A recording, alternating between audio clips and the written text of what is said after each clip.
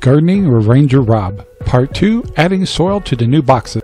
This video is made possible by RangerRob Poopy Bags, available in Amazon right now. Hi guys, this is Ranger Rob, and this is Gardening with Ranger Rob. This is Part 2 of the new box we just put in. And so, forgive me, I've got an air conditioner behind me. It's 101 degrees today in Arizona, and it's only April. So, as you can see in the box, we actually have, maybe 3/4 of it full. What we did is we bought 8 3 cubic foot just a potting soil, kind of a cheaper soil, and it's not cheap to fill one of these boxes. So what we're going to do now is start adding a layer of a little better potting soil. Then we're going to put a strawberry fields soil in, which has a lot of nutrients in it, and then finally some fertilizer, and that should top it off. So right in the middle of that, we didn't want to show everything of us just everything's hard when it's 101 degrees out. Anyway, so we're going to be adding some more bags of this. I'm going to take you over to the truck and show you what I got left to put in, and how we're going about it. Alright, we're back here with my truck. This is what I got left to put into the above ground boxes that we're building.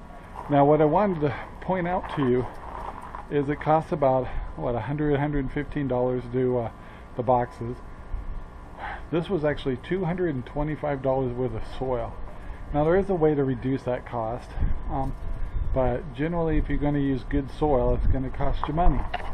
So the next layer is we're going to be putting in is an organic potting soil, and then after that, you can't see it too well, we have some strawberry fields. So yeah, 6 bags of the left of the organic. These are only 2 cubic feet of feet of soil. We needed 44 total. And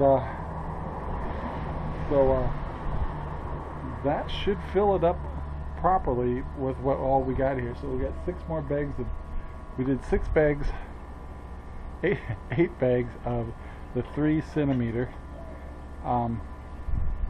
cubic foot one, and then 6 more of the 2 cubic foot, 3 more 1.5 cubic feet. Anyway, that should be really close to our target.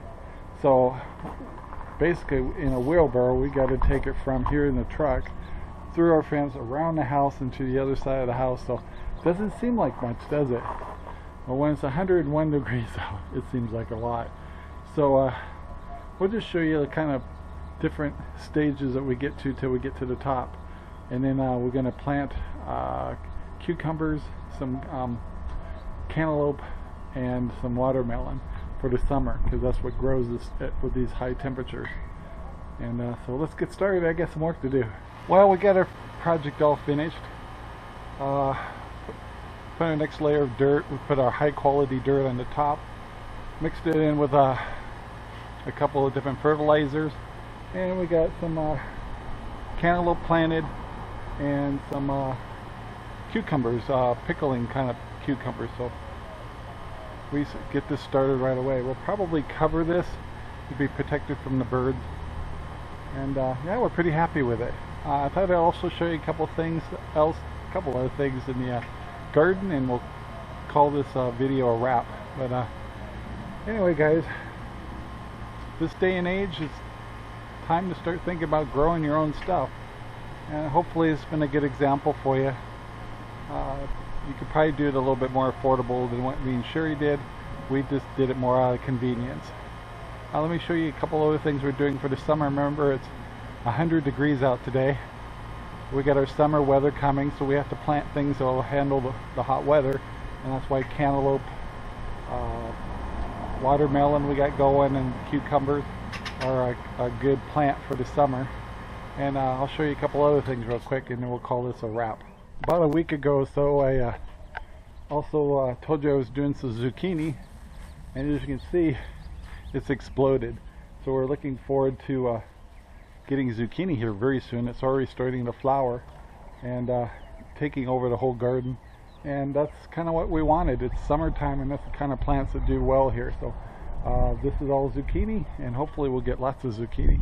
The other thing I wanted to bring up to you real quick is strawberries are going like gangbusters, and all my strawberry plants are doing really well, and I get quite a few strawberries every day now. So I just clean them, trim them, freeze them, and we have them for all kinds of little special things, from milkshakes to making our own jam. And last but not least, the tomatoes. This plant went crazy, and so I've had to trim it a lot, and boy, you can really see the tomatoes coming all over the place.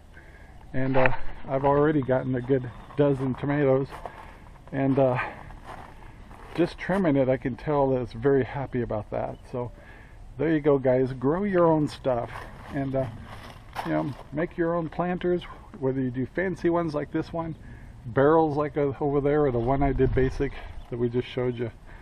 Just grow stuff. So I hope you enjoyed the tour. Have a great day, guys. Bye.